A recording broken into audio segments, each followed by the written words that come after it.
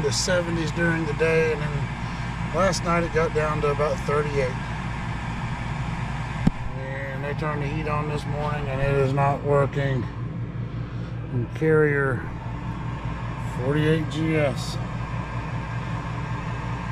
Hope the heat exchanger is not cracked in this thing. Anyway, we put a system in on the upstairs over there. And now we got this one. So the thermostat's in a call for heat. Draft motor is running. So let's see why it's not firing it off. Is it a limit? Or flame sensor or ignition? I don't know. So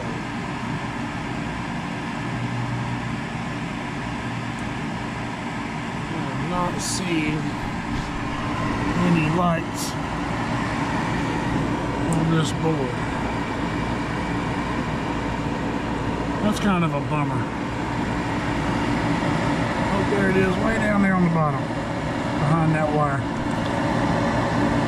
And 1, 2, 3, 4, 5,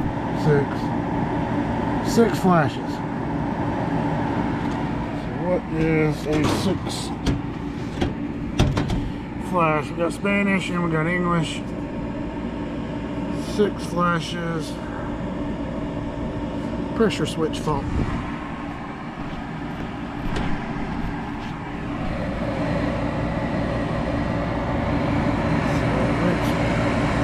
Plugged up, meaning the wires are plugged on there. We have our hose connected, and the motor is running.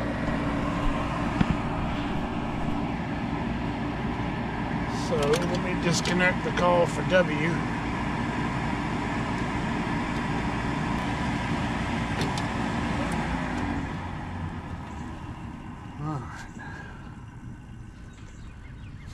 So, this thing I want to do is look in here and make sure all my blades are on that wheel. I felt like I had some air blowing out of it.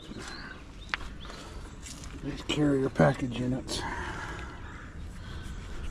You can see the wheel back there. And it does appear that all the blades are on the wheel. It's got some signs of some light rust on it, but I don't think anything that's gonna cause this problem. We need to check this heat exchanger. I'm gonna try to fire it back off one time first, and then we will check the heat exchanger on it. So we get a big hole in the heat exchanger. I mean, it's this late. Here we are at the end of March. For a heat exchanger to bust that big at this point in time would be a bummer.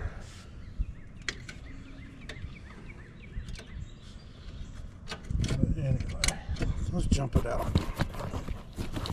Probably gonna do the same thing, but I just like to start them over again, see what happens. Light is solid.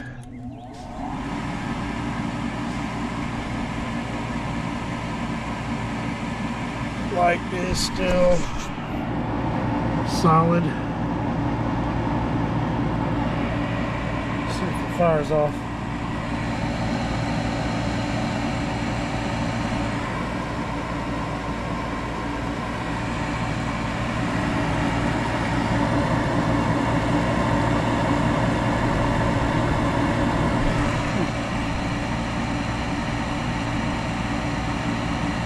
Take a little while. It may try to run a little bit before it finally goes into that code. Let's see what kind of vacuum I'm getting on my hose port down there. Alright, so I've got my manometer hooked up. And I put a little T on there so I can check in line as it's running. You can have a clogged port back there with just a tiny hole in it, maybe not enough to close the switch, because it has an open air release on it for when it shuts off. So you could hook a manometer straight to that, even if it's plugged up, and read something. But if you check it while it's in line with the switch, you'll get it more accurately. So that's what I do. So let's see what happens.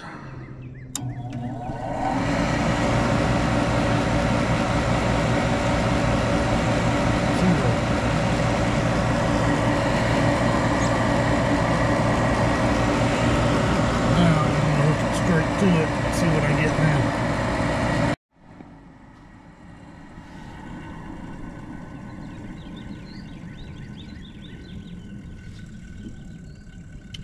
Alright, so now we're going to turn this thing on. I'm going to hook up straight to it and see what we get.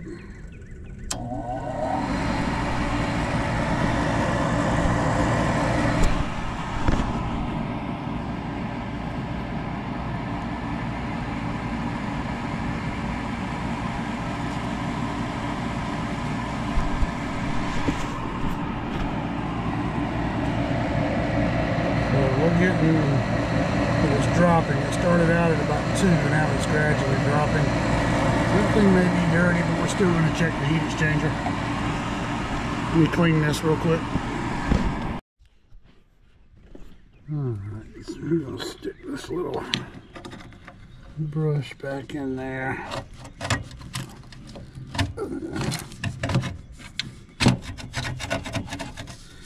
Feels a little crusty in there. Should be hitting that. I need a smaller one. I've got an unopened packed, a little smaller brush than that. This is the one I have with me now. I think this is the second to the smallest size.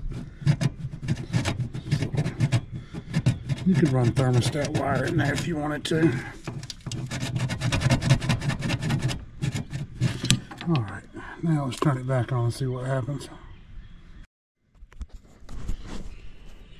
Alright, so we'll hook back up. And let's turn this thing on now and see what happens. There we go.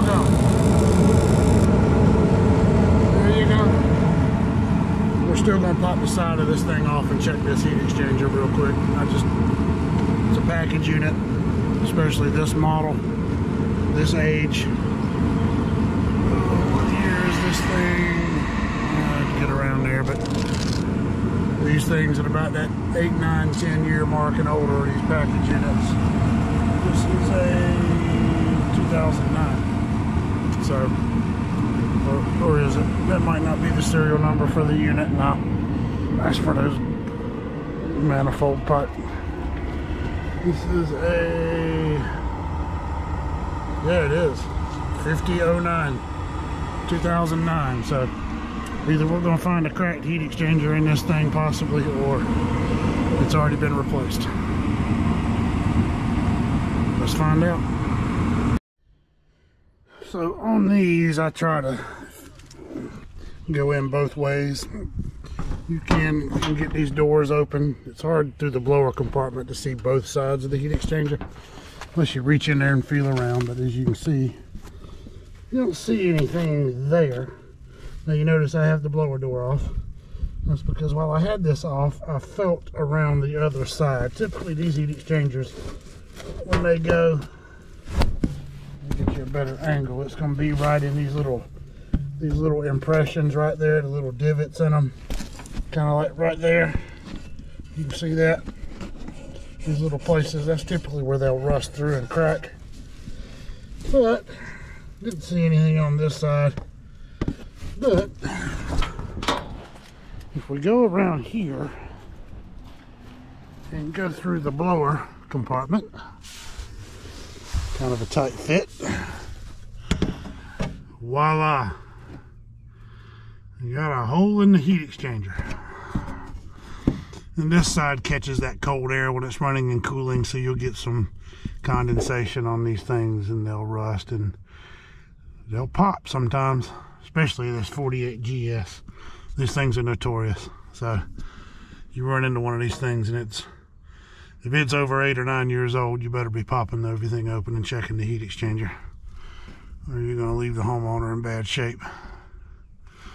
So to sum it up, we had a dirty pressure switch hose port.